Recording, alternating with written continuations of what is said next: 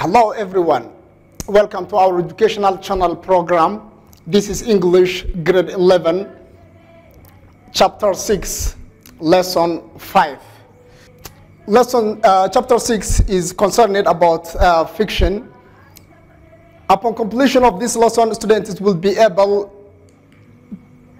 to use different vocabulary, identify different kinds of texts, use the right spellings and pronunciation. Ardayal ku soo dhawaada sidoo kale waa maadadeeni Ingiriiska fasalka 11aad cutubka 6aad cashirkeena 5aad cutubka 6aad waxa uu ku saabsan yahay sheekooyin ayuu ku saabsan yahay but maanta waxa aan baranaynaa vocabulary iyo sidoo kale qaybo kale oo aan raacsan doona. So what is vocabulary? Vocabulary is a list of words. A person's vocabulary is all the words that he or she knows. A vocabulary of a language is always changing. New words are invented or words change their meaning. This means that dictionaries have to be updated. Words to do with computers such as download are new to English language. Vocabulary markaan leenahay waa erayada qofka yaqaana weeyaan. Vocabulary markaan leenahay qofka luqadda uu yaqaana amaba luqaddaas ay awood uu ku leeyahay waa mid ku xiran erayada uu yaqaana tiradeeda ay leeg tahay. Qofka marka uu yaqaana tiro erayo aad u fara badan marka uu yaqaana sida mid la mid ah ku hadalka amaba luqaddaas ay qaabku uu isticmaalay waxay noqon doontaa qaab ballaaran ayay noqon doontaa. sidoo kale erayooyinkan ay luqadda Ingiriiska waa kuwa mar waliba isu soo bedbedela weeyaan. Eray cusub ayaa ku soo biirta, sidoo kale erayadii cusub ee sii jirta ayaa marmarka qaar gadaal waxay ka yeeshaan macno cusub ayay ka yeeshaan.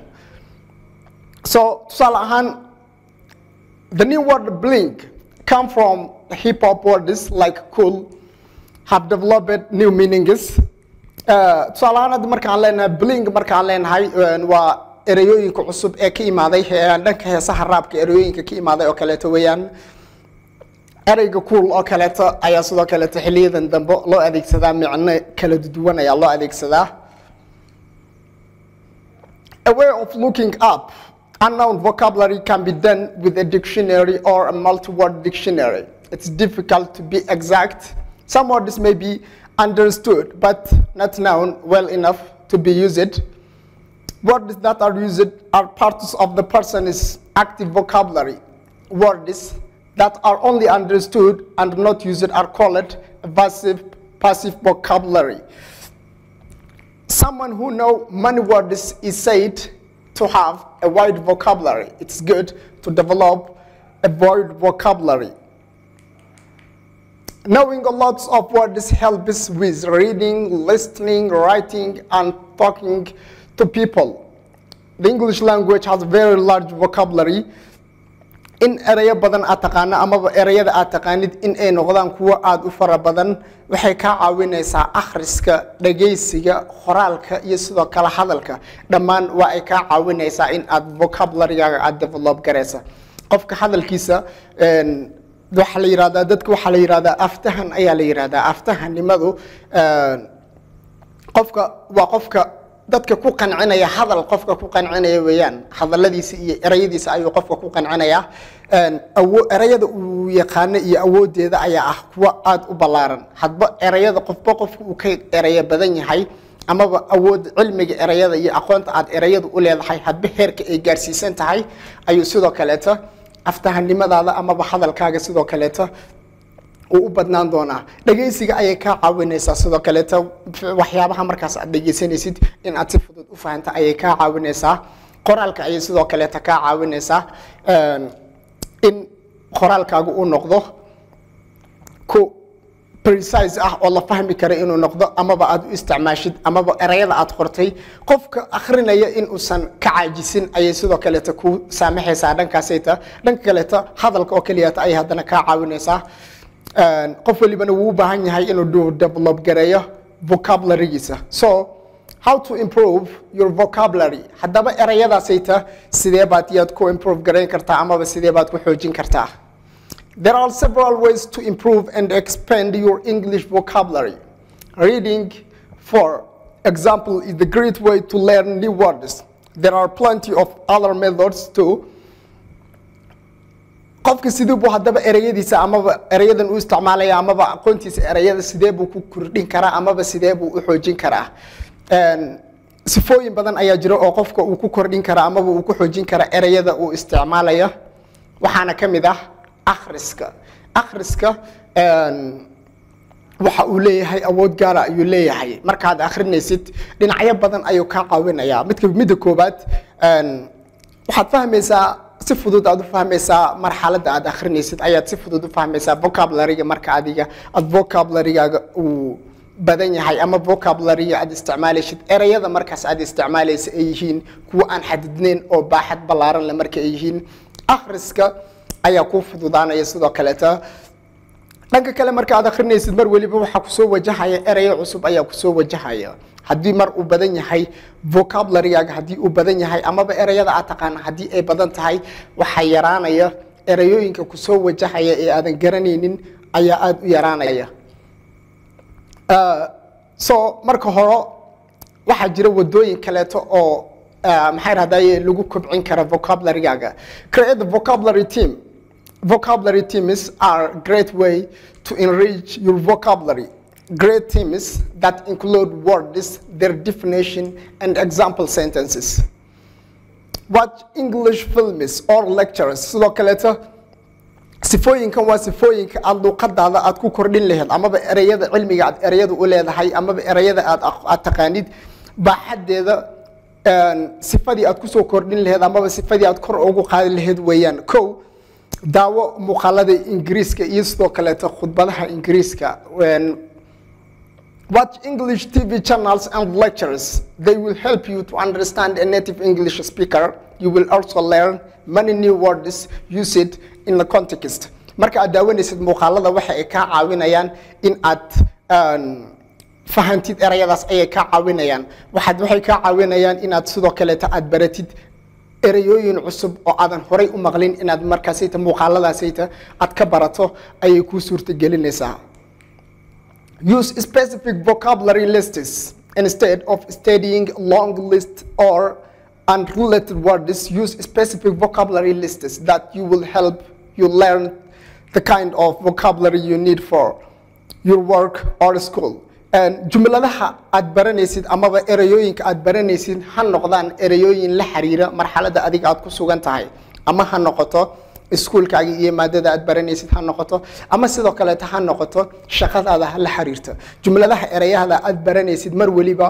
ha noqdaan kuwa la xiriira marxaladda aad ku sugan tahay tusaale ahaan erayada shaqadaada ku saabsan marka aad baranaysid oo kale dhammaan maalintii haddii aad laba eray oo ku saabsan shaqadaada haddii aad maqasho erayadaasayta waad isticmaalaysaa sababtoo ah waxaad ku sugan tahay marxaladii waxaad ku sugan tahay aad ku isticmaali lahayd erayadaas cusub balse erayadan cusub ee aad isticmaashay haddii ay noqdaan mid aanan ka turjumaynin amaba aan ku saabsanayn marxaladda aad ku sugan tahay ama shaqadaada ha ahaato ama waxbarashadaada ha ahaato waxay noqonaysaa runtii mid aad u liidata in erayadaas aad sii kobciso waayo erayada waxaad sii kobcin kartaa amaba aad kor usii qaadi kartaa oo fahankeedii maxaa raadaaye aad sii xoojin kartaa marka aad jumladda aad maqasho aad sii isticmaasho so erayada aad isticmaalaysid amaba vocabularyada amaba erayada cusub ee aad baranaysid mar waliba ha noqdaan kuwa la xiriira marxaladda aad ku sugan tahay ama waxbarashadaada ama shaqadaada amaba mar waliba marxaladaasayta amaba marxaladaha inta badan aad ka hadashid erayooyin la xiriira in ay noqdaan ayaa la doorbidaa word formation charts use word formation charts knowing how words are formed will help you score high marks in examination and to have a wide vocabulary. A word formation chart will show you the noun, adjective, verb, and other forms of the keywords in alphabetical order. waxaad isticmaashaa waraaqadaha ay ku xusan yihiin jumladaha erayooyinka kala duwan sida magacyada sifooyinka iyo ficilada runtii marka aad ogaato erayada qaabka erayooyinka ay isugu aadayaan marka aad ogaato waxay ka caawinayaan in waxyaabo badan fahankaaga ayaa runtii aad u kordhayo sidoo kale qaabka ay jumladaha isugu xirmaan marka aad fahanto amaba qaabka ay isugu xiriirsan yihiin erayada marka aad fahanto waxa ku fududaanaya runtii in aad dhibco heer sare aad ka keento imtixaankaaga learn collocations. Collocations are common word combinations that are always together. Learning some of the most important collocation is essential to sound neutral. Collocations waxa weeyaan erayooyinka jumladaha israaca. Collocationka inaad barato runtii waa qayb aad u muhiim ah. Jumladaha erayooyinka qaarna waa kuwa gooni isu taagan, qaarna sidoo kaleeta waa kuwa israacsan sidoo kale collocation waxa la yiraahdaa jumlada erayooyinka israaca laba eray oo israaca waxa jirta waxaad arkaysaa eray ka kooban laba qayb ayaad arkaysaa eray ka kooban saddex qayb ayaad arkaysaa so that erayooyinkanita ka kooban qaybaha kala duwan aqoonteeda iyo barashadeeda waxay ka caawinaysaa barashadaada ayay door libaax leh ku yeelanaysaa tips. Instead of learning a large amount of words which you may never use, learn a vocabulary you need to study. Inta aad baran lahayd erayooyin baaxadooda ay aad u badan yihiin balse aadan isticmaalaynin waxaa ka muhiimsan in aad barato erayo yar oo nuxur leh balse aad isticmaalaysid. Don't make a random word lists. Try to group them in teams. This will help you memorize them more quickly. erayada aad soo qorato qayb u kala bixi qayb marka aad u kala bixiso runtii waxay ku fududaanayaan in aad ku celcelisa oo aad xifida ayaa ku fududaanaya erayadaasayta aadna ku xifdidid sida ugu dhaqsaha badan inaad ku xifida ayay ku fududaynaysaa. It's easy to learn new words when you add a context to them. erayada sidoo kaleeta marka aad jumlada aad u isticmaashid jumlad ayaa sidoo kaleeta si dhaqsi ah loo bartaa erayo cusub marka aad aragtid erayadaas cusub jumlad ahaan u isticmaal erayadii aad soo maqasho jumlad ahaan u isticmaal ayadoo eray dhameystiran adiga oo wax ku daraya ayaad u isticmaashaa tusaale ahaan write a few examples sentence using a new words you have learned. This will help you these words in context. erayooyinkii aad wax ku soo baratay jumlad ahaan inaad u qorto isku day maanta waxaad soo maqashay erayo cusub ayaad cashirkaaga ku soo maqashay erayadaas aad cashirka ku soo maqashay isku day in aad u isticmaashid jumlad ahaan adigoo jumlad u bedelaya u isticmaal isku day in aad jumlad u bedesho tusaale ahaan waxaad soo maqashay swim ayaad soo maqashay erayga swim waa dabaal ayaad soo baratay dabaal erayga dabaal dhaxayo jumlad ahaan inaad u bedesho ayaa la rabaa isku day sidii aad ugu bedeli lahayd jumlad ahaan tusaale ahaan waxaad ka dhigi kartaa su'aal ahaan ayaad ka dhigi kartaa how can I swim sidee baan u dabaalan karaa the same thing waa eray fudud markii hore maxaan maqlay erayga swim balse waxaan isku dayay in aan u bedelo jumlad inaan u bedela jumladii markii aad jumlada nooc ay doonto ayay noqon kartaa su'aal ahaan weydiin ahaan ayay noqon kartaa waxay noqon kartaa sentence ayay noqon kartaa erayo iska caadi ah ayay noqon kartaa taasina waxay kugu xiran tahay awooddaada ayay ku xiran tahay mar waliba oo aad eray jumlad aad u bedeshid waxa si kobcaya amaba waxa si xoogananaya erayadaasi iyo macnaha erayada adiga aad taqaanid amaba erayada aad aqoonta u leedahay baaxadda ay leeg tahay ayaa mar waliba kor u sii kacaya. Keep a notepad in hand when you are reading something in English. Write down unfamiliar words and look them up in a dictionary.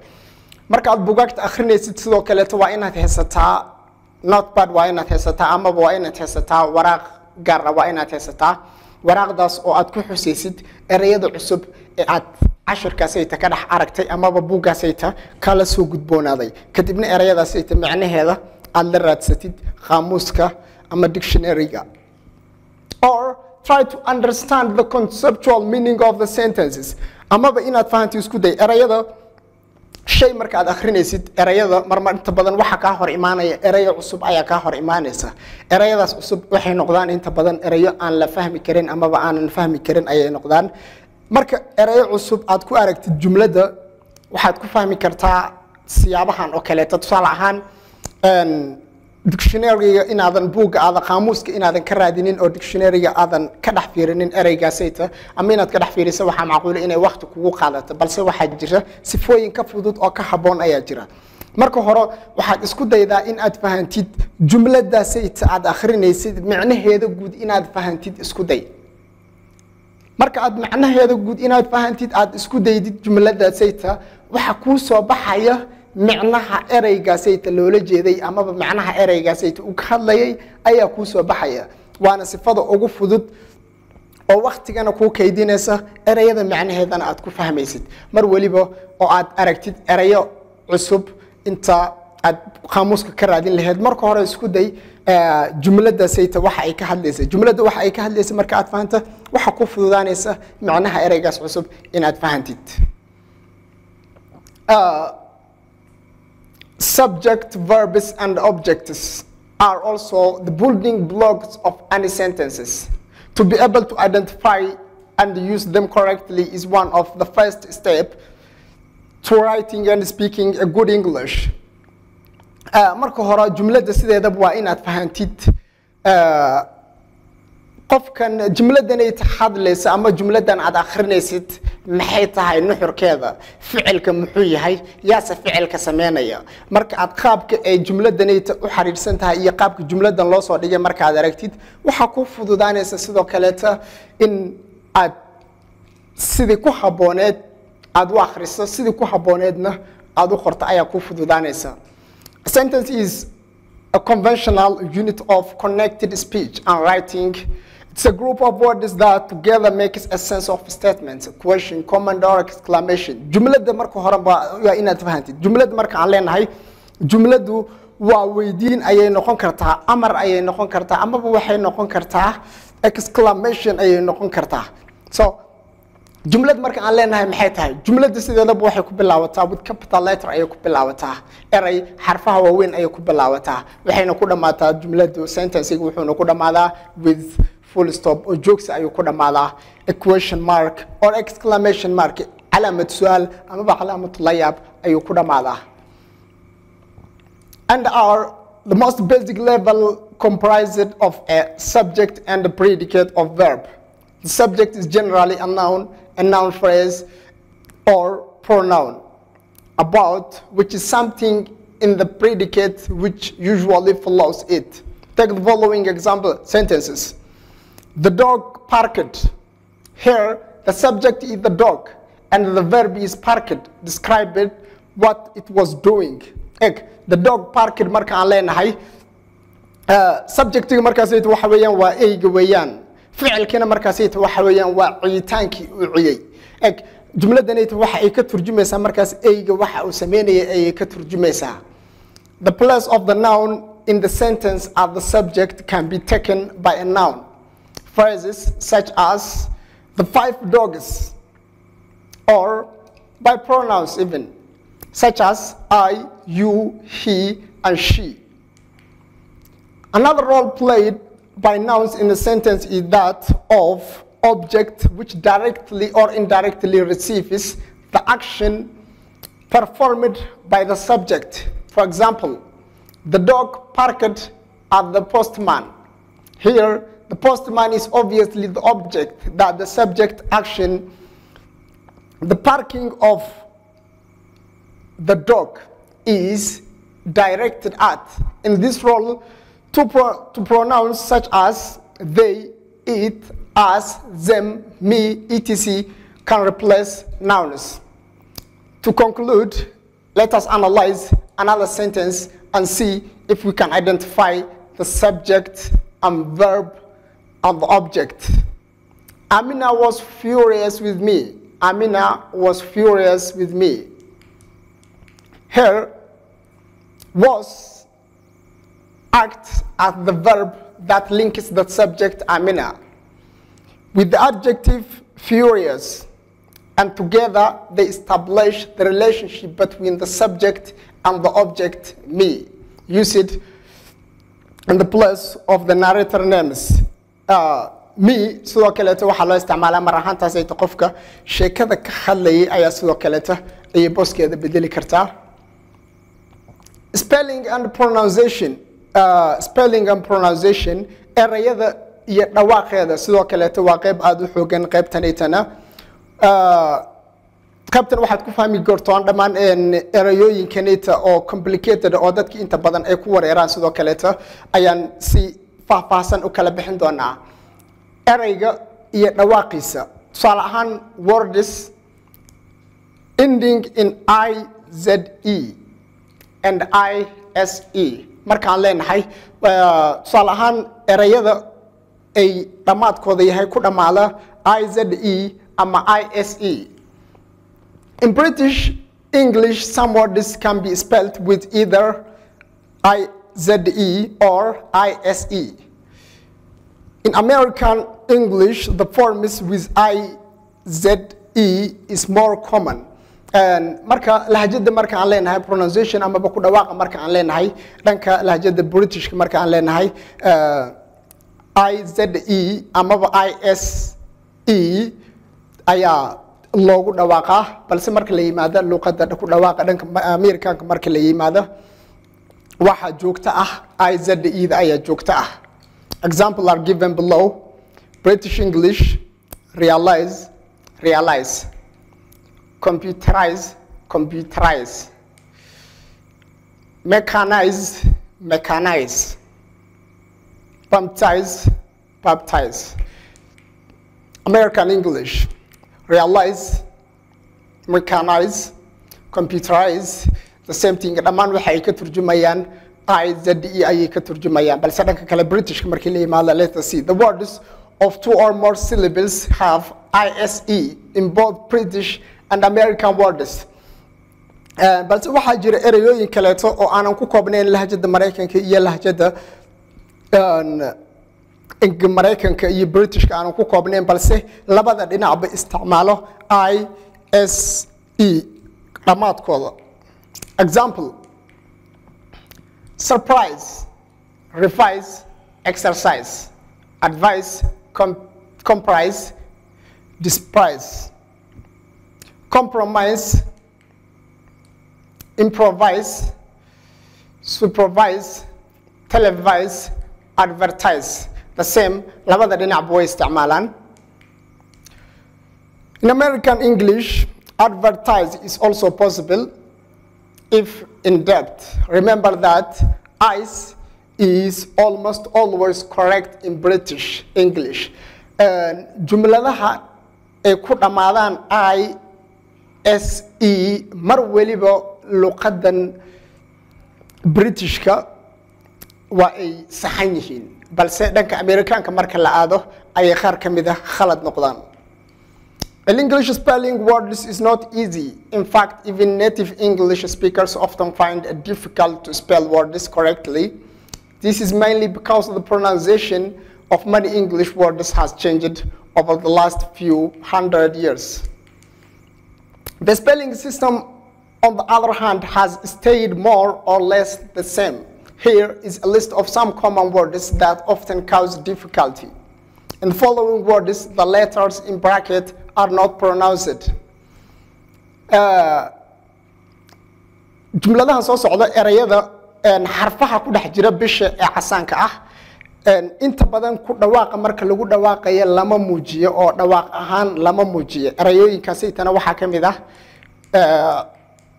qaybahan hoos ku xusan ayaa kamid ah evening, aspirin, business, chocolate, different, every, marriage. Dhammaan marka xarfahan ay lagu dhawaaqayo waxa aan la muujinaynin oo aanan dhawaaq ahaan carabka lagu muujinaynin xarafka I, O, E, A. The same thing. Chocolate marka aan leenahay chocolate xarafka O dhawaaq ahaan lama muujinayo. Aspirin marka aan leenahay xarafka I dhawaaq ahaan lama muujinayo. Different marka aan leenahay xarafka E dhawaaq ahaan lama muujinayo. Every marka aan leenahay xarafka E dhawaaq ahaan lama muujinayo. Marriage marka aan leenahay sidoo kale waxa la laqayaa oo aanan la muujinaynin ama aanan codka lagu dhawaaqaynin xarafka A. Okay, omelette, rest, several, medicine. Dhammaan kuwaas oo dhan waa xarfaha dhexda ku jira ayaan dhawaaq ahaan aanan lagu muujinaynin. The following 4-syllable words are usually pronounced like 3-syllable words. The letters in bracket are usually not pronounced. Sidoo kale waxa jira qaybo kaleeto oo erayooyin jumlado eray ka kooban 3 qayb balse loogu dhawaaqayo 2 qayb ahaan. Ayagana aan aragna bal tusaalahooda. Comfortable, comfortable, comfortable marka la leeyahay waa 3 qayb. Com, for iyo table balse marka lagu dhawaaqayo waxa weeyaan wala waxeenaya oo marka si loogu dhawaaqayo jumlad ahaan 2 ahaan ayaa loogu dhawaaqaya 3 inay yihiin ayaa loogu dhawaaqaya balse waa imise waa efer com, for, or iyo table 4 qayb ayay u kala baxdaa balse marka lagu dhawaaqayo 1 qayb ayaa dhexda laga bixinaya qaybta dhexda laga bixinaya waxa weeyaan qaybta casaanka com, or ayaa hadda dhexda laga bixinaya comfortable marka la leeyahay orta dhawaaq ahaan lama muujinayo. Interesting marka la leeyahay waa syllable waxay ka kooban tahay 4 ayay ka kooban tahay 4 wax ayay ka kooban tahay balse lama muujinayo iyadoo kale marka lagu dhawaaqayo. Okay, temperature marka la leeyahay temperature sidoo kale iyadaasayta lagu ma dhawaaqayo. Usually marka aan leenahay uuda oo kale dhammaan erayooyinkanita casaanka ka muuqdo oo kale xarfahan casaanka ka muuqdo waxa weeyaan erayada hadal ahaan marka lagu hadlayo aanan dhawaaqada la muujinaynin oo silent lettersiga ah. In the following verbs, be is silent. Erayooyinkan ama jumladahan soo socda waxa aan lagu dhawaaqaynin oo la qarinaya erayga ba. Clean, calm, dumb. Marka lagu dhawaaqayo dhammaan waxa la qarinaya oo silent laga dhigaya xarfaha ba'da ah. In the following words, D is silent. Jumladahan xiga war erayooyinkan xiga sidoo kale waxa la qariyaa oo aan lagu dhawaaqaynin dhawaaq ahaan aan la muujinaynin xarafka da. Okay. Handkerchief, sandwich, Wednesday. Xarafka da ayaa dhawaaq ahaan la qarinaya marka la akhrinayo qaybaha saytana. In the following words, H is silent. Hada ayaa sidoo kale qaybtanaytana la qarinaya oo aan lagu dhawaaqaynin. Okay, what, when, whip, why. Marka la leeyahay dhawaaqa waxa qaadanaysa wa'da balse hada dhawaaq ahaan lama muujinayo. Okay, honest, hour. The same thing hadana dhinacana sidoo kale mar waliba dhawaaq ahaan marka honest marka la leeyahay hada way qarsoon tahay. Okay, activity 5. There are words in which we use every day in our daily life that we silent the word jihad pronunciation. Waxa jira erayooyin sidoo kale aad u fara badan oo aan dhawaaq ahaan aanan la muujinaynin xarafka GH. Xarafka GH. For example, bout, coat marka la leeyahay GH lama muujinayo. So write 10 of them. Waxaad qortaa 10 kamid ah erayooyinka aan dhawaaq ahaan la qarinayo GH. You have 3 minutes waxaad haysataa 3 daqiiqo. Good luck.